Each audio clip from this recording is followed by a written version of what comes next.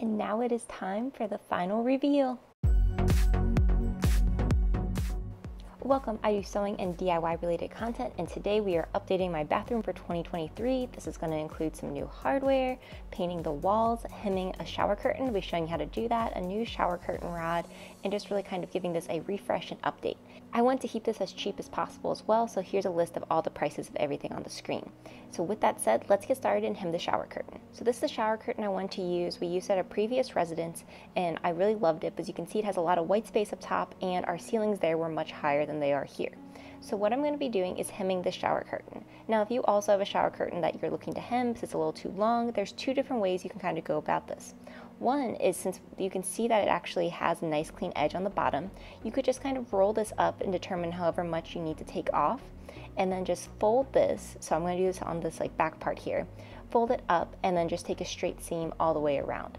This is a really quick, really simple way that you could hem your shower curtain and still be able to use it if you move someplace like we did, where you had higher ceilings and then lower ceilings. The issue with this for us is that it actually removes a lot of this decorative design at the bottom. So I had bought a lot of things for the bathroom based off this print when we were in our other place, and I really want to keep this. So instead, what I'm going to be doing is removing a lot of the extra fabric at the top, so that white portion, and moving where those grommet hooks are, bringing that row down a little bit so that we remove some of that white. You get to keep the fun leaf pattern, and it works in the new bathroom. So the first thing I'm going to do is I got a shower curtain that is the correct height. So I'm going to use this as my guide to know how long I need this to be. If you wanted to, you could also have taken the measurements for where your curtain rod was. But now what I'm going to see is that I can see that I have this white patch of fabric that I no longer need. So I'm going to be removing that. So here is my good shower curtain that is the size I want. And then I have the shower curtain that I want to hem. And I'm going to measure how much fabric there is that I would need to remove. So when I look at mine, it looks like it's around 12 inches of extra material. I want to keep this top part that has the grommets. That way I'm able to keep the shower curtain hooks on it.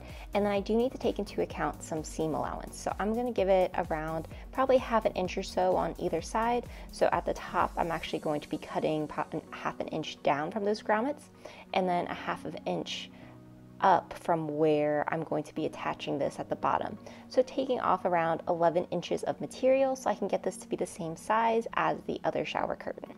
Once I figured out that measurement, I just went through and cut the material so that I could remove all that extra fabric. I slowly did this to make sure that was a nice straight line, and then I just would go through occasionally and kind of mark where 11 inches was all the way through.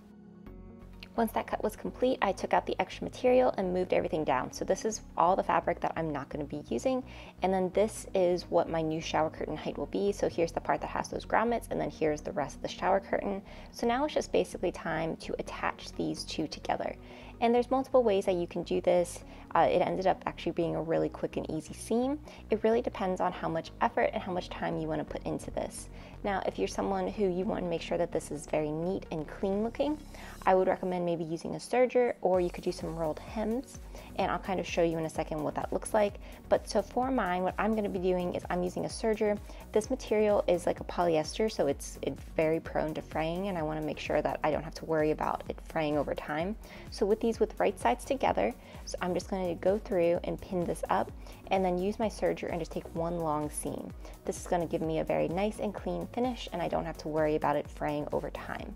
If you do not have a serger though, don't worry. I'm going to show you another way that you can do this so that you don't have to worry about it coming undone or looking messy. So if you are doing a rolled hem, you do not want to just kind of fold it up and over, as you're still going to get that raw edge at the bottom. What you're going to do is you're going to leave about 1.5 inches seam allowance for the top part and the bottom part, and then you're going to take 2 rolled hems. Then you're going to be sewing those rolled hems together with right sides together. This will give you that neat and clean finish. Again though, I just used my serger. It was very quick, and this was kind of what it looked like at the end. Everything looked really neat on it, and all the seams came together really, really well. Now, if you wanted to, at this point, you could top stitch this to give it just kind of a little definition. You could do this as well if you were doing a rolled hem version too, but I opted to skip it. Now it was time to start working on painting the walls. First thing I had to do was go through and clean all the walls, as there was a little dirt and grime left on there that I wanted to remove so that the paint would stick better.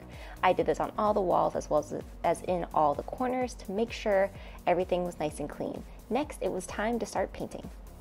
The color we went with was called Magical Moonlight. It was from Home Depot. I really love how it turned out. When you looked at it, it was a very bright white, but it had undertones of gray and purple and really just made the bathroom pop a lot more. This is a very small space, so after the first coat, you could see that some of the corners still needed to be done, but overall, it was really coming together very, very nicely, and it covered up that green that was originally here. The second coat, I just went through and really carefully made sure I did all the corners. Any spots that looked like you could see the green coming through, I just went through and did another coat on those.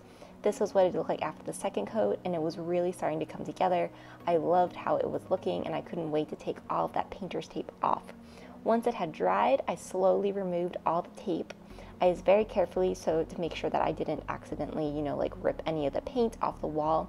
I find it very satisfying though to remove the tape, as it was just so fun. Once I did that, it was time to start doing some of the other upgrades, including the shower curtain rod. Turns out I bought the wrong size, so be sure to measure your shower curtain rods. I got this from Target though for $8, and it is the correct size. I was able to use the other one in our guest bathroom, so it wasn't a total fail on my part. The one thing I would recommend if you also are getting one of these shower curtain rods from Target is to bring scissors with you, as I did slightly struggle with removing the plastic. Once I got the plastic off of the new shower curtain rod, I removed the shower curtain from the previous one, and then I made sure that my new rod was the correct size and the tension was good.